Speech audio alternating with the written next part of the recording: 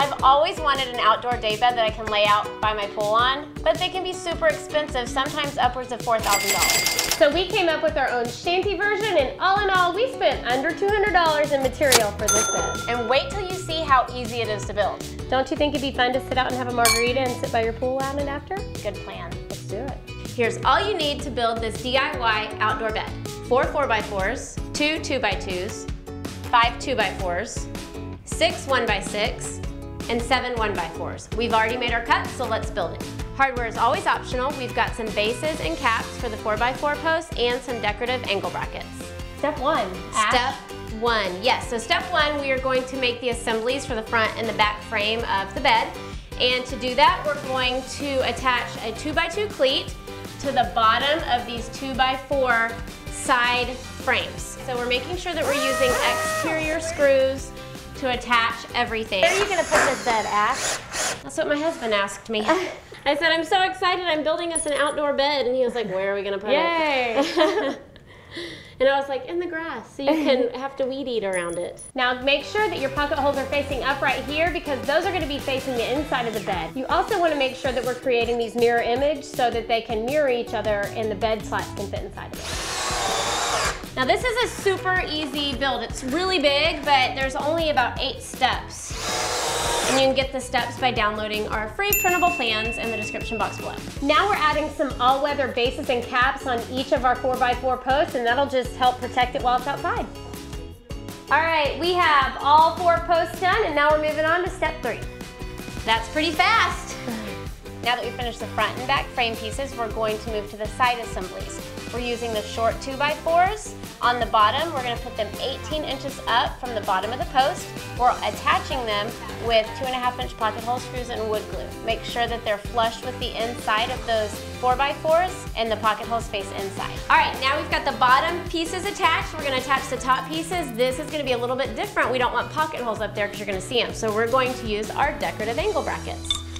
Now we've got those bottom side pieces on, we're moving up to the top and we're attaching these 2 inches from the top and we're centering them on the inside of those 4x4s and we're attaching them with wood screws and the angle brackets. The reason we are leaving 2 inches from the top is because I'm adding a optional pergola top so you can have some slats across the top and it'll give you space to add those. All right, so we are moving on to the next step, and this is a part where it's always nice to have a little help, like a friendly sister to hold this up for you, because this thing is not small. It's such an easy build, but I think the hardest part of it is just maneuvering all the giant pieces and having somebody hold it for you. So that's my job today. I'm moral support and and a holder. So we're gonna do the same thing. We've got a 2x4 for the top back brace, and we're going to attach it the same way we did those side pieces with the metal angle brackets. And wood glue. And wood glue. And don't forget your wood glue. Whit, yep, you're doing an awesome job of holding up that side. I'm multitasking up here. Couldn't do it without you. I'm adjusting my tool belt, adjusting my mic, and holding it for you. We can This is YouTube, baby. You can do whatever we want. Okay. Yeah. Done. You're so beast. That's what I hear all the time, actually. When you're eating, when you're snacking? Yeah. When I'm having my snacks, they're like, gosh, you're so beast. Especially when I'm eating bacon. All right, top supports are done. Now we're gonna move on to the bottom frame supports. And these are 2x4 boards. We have gone ahead and added the 1.5-inch pocket holes. Remember those cleats? We made those before, now we're gonna be attaching them. And we're using 2.5-inch pocket hole screws and wood glue, and these are the pocket hole screws that we already drilled into the cleats in the 2x4s. All right, we've got that frame attached. Now we're gonna set this guy up and attach our other one. All right, now we are attaching this front runner. I'm gonna hold it for Ashley. I'm gonna beast it and hold this in place for Ashley while she gets it attached. Shanty beast mode. It's a thing. We're attaching that front piece using pocket hole screws and wood glue. All right, so we've got the whole frame assembled. Now we're going to attach all the slats, and we're gonna do that with wood glue and outdoor screws. And we're just gonna put one on each end, right into that cleat. And we're going to evenly space the rest of them out, and we're attaching them with 1 1/4 inch wood screws. So Ashley, what are you going to finish this with? I'm gonna stain it and then probably put a Thompson water seal on it. They've got a spray paint that is awesome and easy to use. I used that on a planter, and to this day, that pine planter has survived years and years and it still looks new. Yeah, that's what I used on my outdoor lounge chairs, and the color is still perfect on them. All right, the slats are on. Now we're gonna add the back slats right here. That's an optional piece, so if you don't wanna do that, you can skip over it. So we're attaching these from the back side using wood screws and those angle brackets. We're also adding a line of wood glue right here in between each joint. That way it holds nice and tight. So while Ash is using her muscle, I'm using my brains, and I put spacers in between this wood and the frame, and that just holds it exactly where it needs to be. And then I'm just doing a little shanty clamp right here. All right.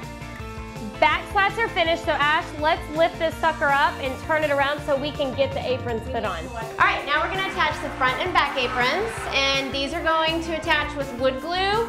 And let's use I think we should use those pretty black screws with the hex. So now we are attaching the apron, and we're gonna use some decorative screws along the front. They're actually hex screws, and Ash is gonna link to those in the description box.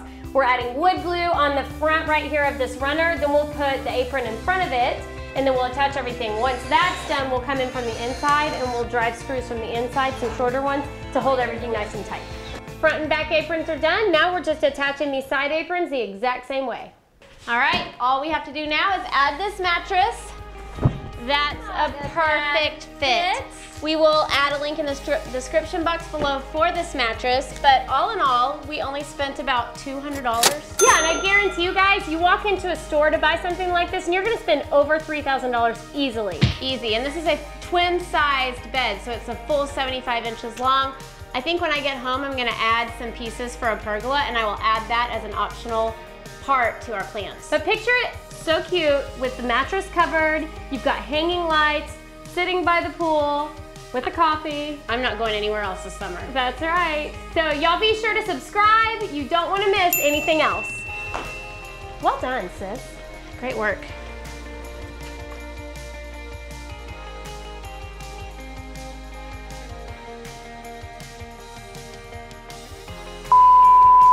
And you'll need 2, and you'll need 7, and you'll need 5 2x4s. Wait till you see how easy it is to build 2. That too. I'm sorry. I forgot. I think I took her. This bed is built, people. No, we gotta do the side pieces. Just kidding.